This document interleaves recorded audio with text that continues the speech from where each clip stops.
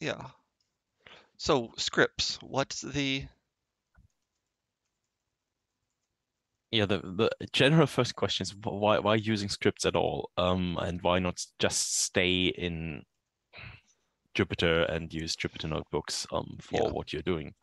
Mm, And yeah, I think the main reason why moving away from why to move away from Jupyter is essentially if you need to run your um notebook, or you would need to run your notebooks multiple times with multiple different parameter settings and so on. Or if you want to make them um, more modular and more easily used by other people, as mhm, this is no longer just one script to replicate some data from a paper, but this is becoming library functions that mm, can be used for multiple different purposes and yeah. so on. So as soon as the complexity inside your Python notebook starts to be that you need Yeah. to be careful in which order you execute cells and so on. At that point, you kind of start to think about, okay, maybe I want to create scripts, I want to modularize my code. Um, but the biggest thing for me, at least, is using Yeah. multiple different parameter sets, and potentially for more expensive computations. Yeah. So you can't just run them in a for loop. Yeah. So basically getting someone if someone sends you a Jupyter notebook and says modify these few lines to make it um work, that's It, not good. yeah, And that let's person may start. be you. You may send it That, to that, yourself. that's kind of yeah, the situation where I have a script that works for something and now I need to modify it. Mhm. And even if I have it under things like version Yeah. control, the file that I'm currently working with will be modified and it might not work for the old anymore. And I need to have a copy, and then I Mhm. do some modifications in the one file, but not in the other copy, Mhm. and it gets messy. Yeah. So especially things where you want to add yeah, where you want to add flexibility on what's the inputs, where you don't want to have a Mhm. well the please enter the Mhm. file name for your file here in Mhm. the Jupyter notebook. These kind of things are Yeah. things where it's a lot better if you have it as a script and can use input parameters for the Yeah. script. So, do you want to see? Well, I guess that's what we just talked about here, Y scripts. So how do we make these input parameters? Should we get straight to a demo, or is there anything else to talk about beforehand? Um, I think we can essentially take the preparation for the Yeah. first example or for the first exercise, Yeah. and just So, walk through it a little bit, or walk okay. through the Yeah. preparatory steps a bit. So for this lesson, how much is type along and how much is demo and how much is exercise? Um, for exercise one, I think the idea is that we'll show you how to download and put and get the data into your Jupyter Mhm. instance, and Okay. then the rest of that exercise is essentially yourself doing it and Okay. converting it. Yeah. And I think we have good solutions for everything here, so you can also do it as a follow the solutions instead of figure it out yourself. Okay. And I think there's also a bit of a roundabout way of downloading the files here. So we tried very carefully to find a way that anyone Works for can everyone. anyone can do scripts sort of from the command line without having to know how to use the command line in advance. So in reality, most of us would do this slightly differently, but what we're doing here is designed to be the like a simple way of everyone can manage it. Okay, Yeah. So the so first thing is or yeah, so what's up here on my screen from okay, Jupyter? Or do you want to What's share your essential? screen to start off?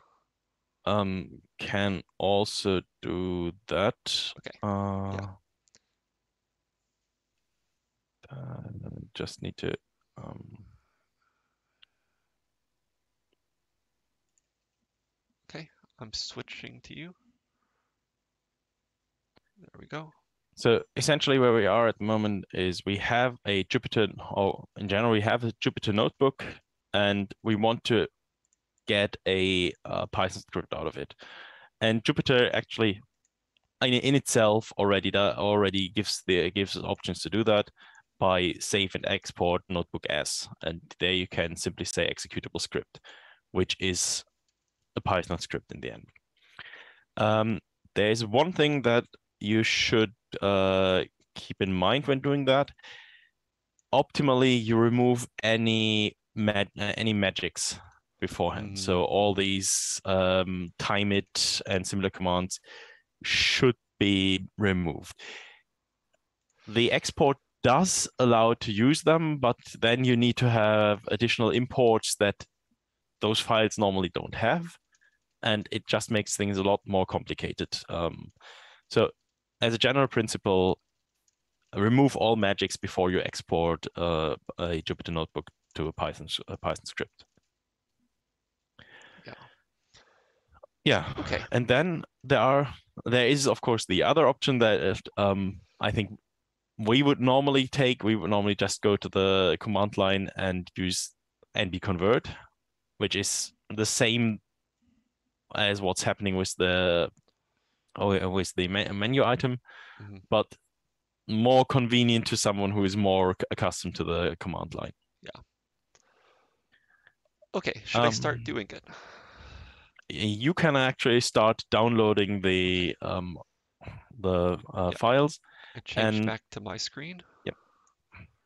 Let's see, what's the right order for my windows? And there are multiple options how you can get a downloaded file into your Jupyter instance. Depending on your operating system and where you started your Jupyter lab and so on, it's easier or a little bit more complicated. So the easiest is download this. The one here, I'm downloading it with the web browser. This link here. So it says it's downloaded. And now I come to Jupyter Lab. Yep. And to be sure that if you know where your Jupyter Lab is, you can download it directly to the directory. That also works. The other option, which is probably easier, is if you click on the upload button. Yeah, two further right. That one. Okay. And then you can navigate to your downloads folder and just select the file and upload it to your Jupyter Lab instance. So, I know this is ridiculously complicated if you know what you're doing. If you are not entirely sure or more of a beginner, it's the simplest way to be on the safe side that this is going to the right place. Yeah. But anyway, here I have it, weather observations. Yep. So the point is I can now open weather observations in Jupyter. Yeah. And well, now I would give everyone 5 minutes to just try try this exercise, or 5 to 10 minutes to try this exercise, or from essentially from step 2 onwards, because step 1 you have already done. Yeah. Okay. Should we go to 5-minute pause? Yeah, I think that would make sense. Yeah, so if this was trivial for you, I'm sorry, but well, believe me, it's probably not trivial for everyone. So see you soon. Bye.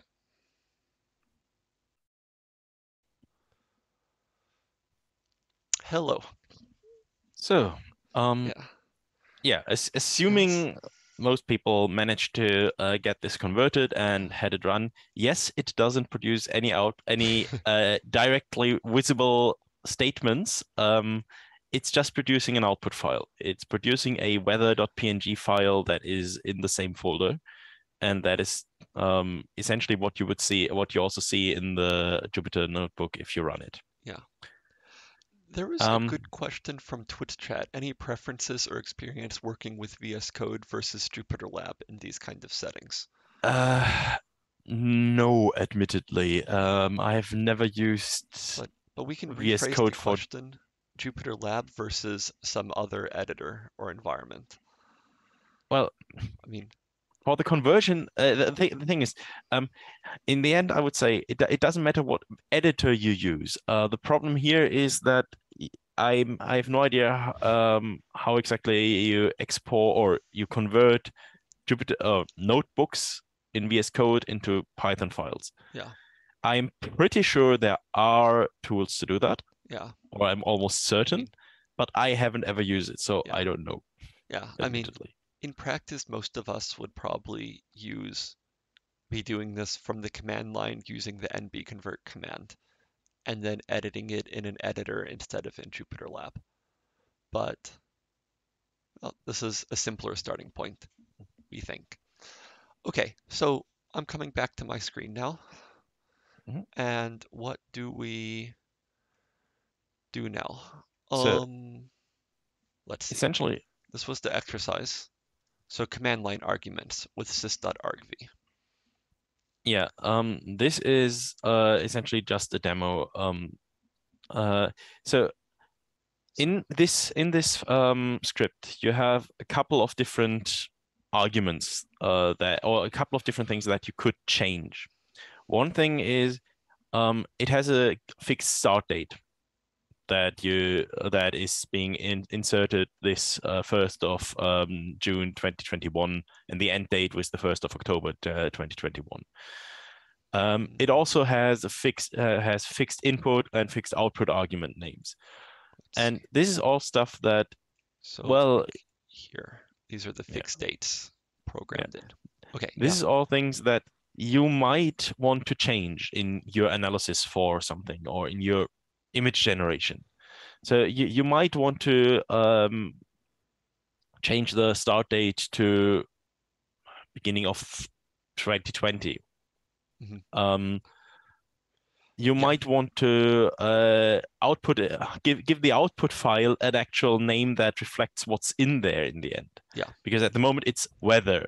Hmm, hmm, Yay. hmm. That doesn't say anything about what's actually in there and what plot this is supposed to be. Yeah, However, it's kind of inconvenient to every time change the code itself, and it's prone to lead to errors where you change the one but didn't change the other, and in the end you have no idea which file was producing or which code was which file actually contains. So changing yeah. this to command line arguments has the advantage of making the code more flexible, Hmm. and allowing So, you to essentially run it just from the command line with different inputs. so And it's the like, most basic approach here is the sys package of Python. The sys package gives you a bunch of tools that have to do with the system. Like, for example, what additional input arguments are given to the yeah. to Python upon starting it. So like here, can we see this example? Sys, Yeah. So pandas. you could Yeah. essentially open the Python file that was generated in your Jupyter Lab. Okay. Yeah, I'll do that. Did I export it myself yet? I think I didn't. Doesn't seem like it. Save notebook as no. Export. Uh, there Save and export notebook as executable as script. okay. Further down. What? Yeah. Uh, why Oh, did it not save it in the current directory? because for some reason it saves it probably in your downloads again. That's I don't know why it does that. why. Okay, I well, assume it's essentially worst case uploaded from your downloads. okay, so here we go. And I open it. Yeah. So if you put in the import.sys statement in the top so that you're So, actually importing it, so should I be doing this or is this the exercise? Is this type no, along for homework? this is either demonstration or type along. Okay. So The I'm exercise adding, is doing it with a system that is more flexible and actually better for your scripts in the end. okay. So people should be typing along. So I'm adding import sys, which gives us a thing. Access to the sys package. And start Um, date becomes sys.argv1. yeah. argv is all the input arguments that are given to the Python argument. So you normally know that Python lists start with an index of 0, but the index 0 is essentially the Python file that is being executed. So in this case, it would be weather observations.py would always, if this is called, would always be sysargv 0. So we give it the first and second argument Mhm. and give it an output file name a Should little I bit do, further oh down. yeah, okay, output file. And I'll that should be a copy bit it. further down. Well, here it shows it up at the top. Oh, okay. Yeah, right. And That then, wasn't. okay, that was And the then all the way slide down, you replace the save fig by the weather pin by your output file name. name. Okay, there we go. Should I So save and it if and try to run it? yep, Okay, how do we save? guess Save simply Python save. file. So Yep, Control S would have done that. yep. So to run it, I do it from the terminal. Mm-hmm. So I will make a new launcher with this blue plus and come down and terminal session here. Mm-hmm. And it starts and it's in the directory that I started Jupyter Lab. So it should be here. Yeah, and if you scroll a little bit further down, there is an example Oh, command okay. there's an Yeah. example command that we could use now to run it. Python weather observations.py 01 03 2021 21 uh,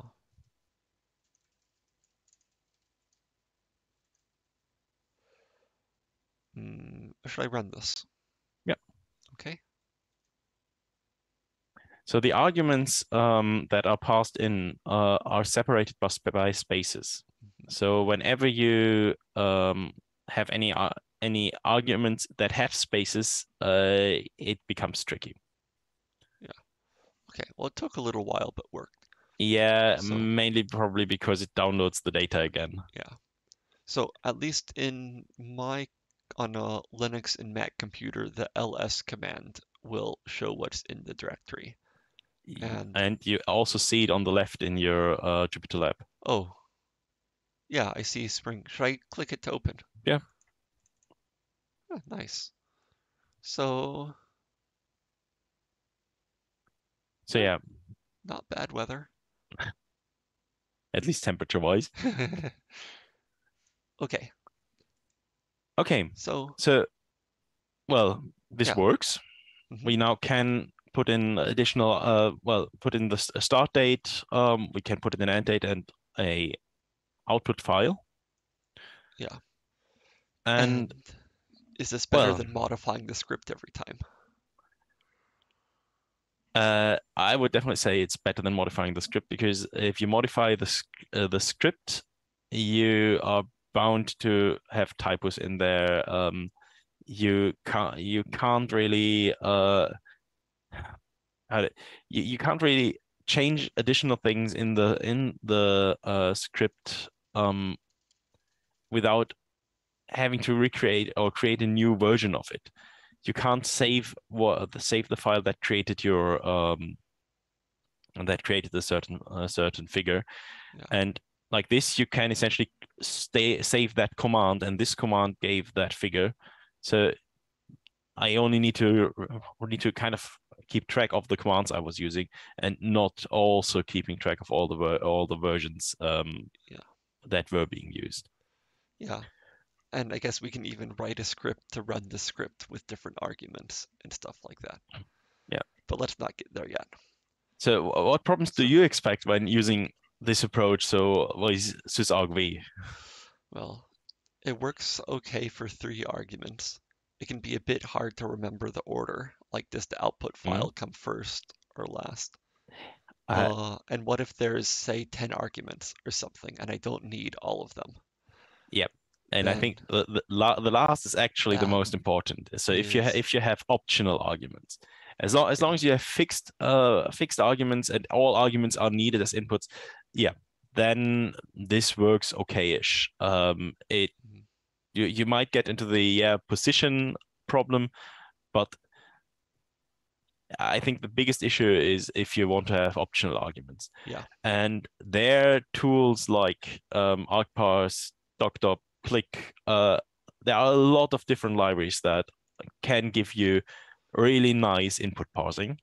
mhm, Um, all of them essentially also give you some additional functionality, like providing you from what you set up a help file.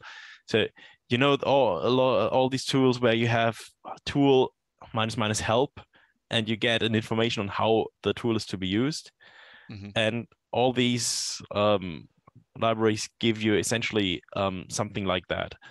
yeah. Um, So, yeah, argparse is the simplest of these. and it's Um, built into Python, and so it's built into Python, so you don't need anything in addition to it. yeah, Um, the others have a lot of additional functions normally, but we yeah, will stick with argparse for now because it normally does most things that you might need. yeah.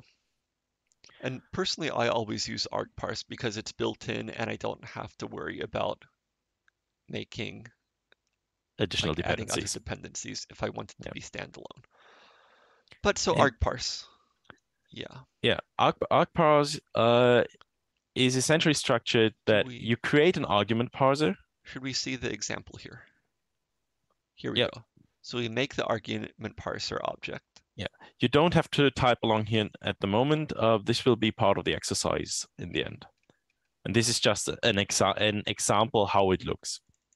So you essentially you create an argument parser. There's a comment in HackMD. So, uh, yeah, right now, just listen to us. You'll have time to actually do this in a bit. So, yeah. Okay. So we make the argument parser object. Yeah, you make the argument parser object, and then you set the function, the arguments to your argument parser. And arguments have uh, So use like, a well have two different. There are two different types of arguments. There are mhm, positional arguments, which have a fixed position, and their position is dependent on when they were added to the argument parser. So the first is at position 1, the second is position 2, and so on. And there are optional arguments. Optional arguments are the things that in Linux you get with minus minus something or minus value. mhm, Um, and those you specify by minus minus name, space, or space, and the argument that you want to put in. so we have an example below. Oh, here, Yep. like Python birthday.py. Yep. Well, help's an optional argument here, even if it's automatic. Yeah. Help is an optional argument that doesn't take any value and is automatically generated by argparse. With optional arguments, you can give a default value. And something that is really nice with, and there's actually a mistake here. The type should be str. string Mm, is not Python. okay. That Yeah. I need to fix. Okay. But the nice thing with specifying the type here is that you don't need to convert anything. All input arguments that you normally get with sysargv, for example, are all strings. So if that is supposed to be a number, you first have to convert it into a number.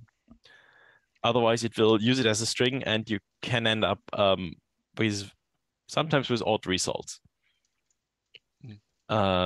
if there is an auto conversion in some way. But with argparse or the other libraries, you commonly specify what type a certain argument is, and it will, at least for most simple types, it will convert it into from the string, essentially. So do the conversion automatically.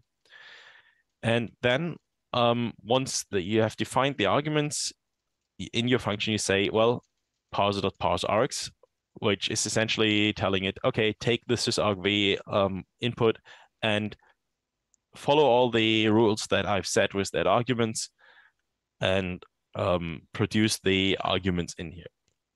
And then you can essentially access all the individual arguments by args dot and their name, or in the case of date, it would be the ---- argument. I'm not entirely sure if you can say args.d as well. Yeah. Richard, do you know that? Let's say that again. If you would say args.d for the date, I don't think that would. I think it doesn't work either. But I've always used the full name. Yeah. But yeah. Okay. Yeah, but this is how it works. Yeah.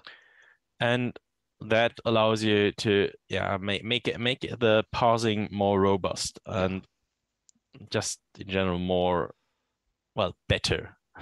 And it automatically generates this nice help message, which lets others know what they have to put in, which is also quite useful. Yeah. So should we go to the exercise? Yeah. We have until 50 of the hour. Yeah. So if we give 15 minutes for exercises, then there's about 5 minutes to wrap up and see what advanced stuff you might want to read about later. Okay. Yeah. So,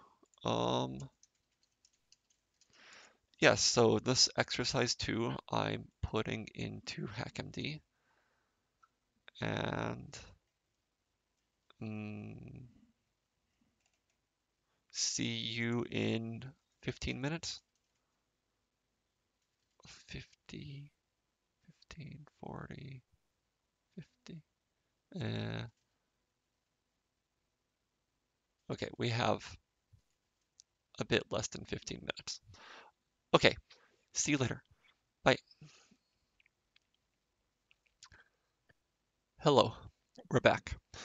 So we have only a few minutes until we go to the break, so let's go straight to it.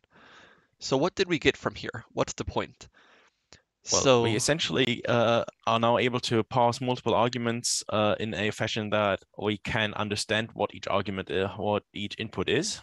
We have a help argument, we have a help, and yeah, that makes reading the command lines a lot easier and also using them.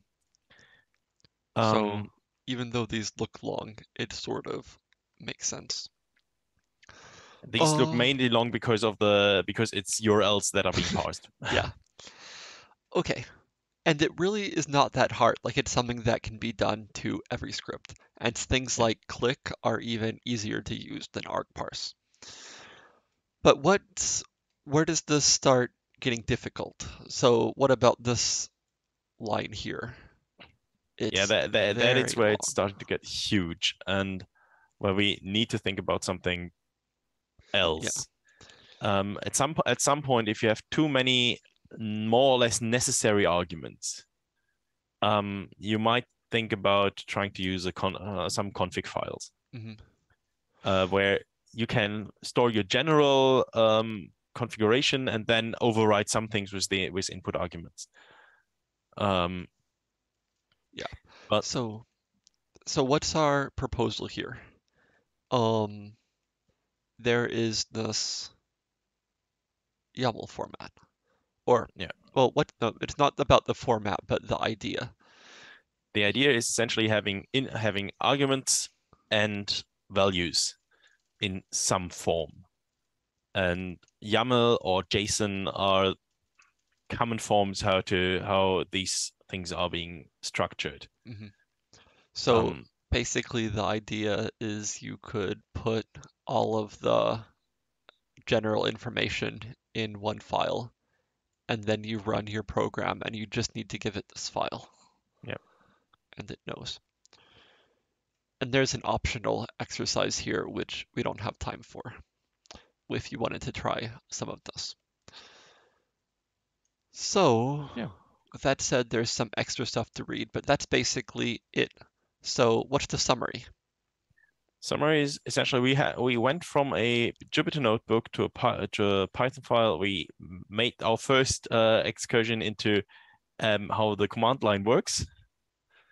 Um, and we have now the possibility to write scripts that can be used, for example, on an HPC system where you can combine, where you can run multiple different versions in a in a larger script, again, that gives certain input arguments for each run. Yeah, okay. So, we're off to the break then until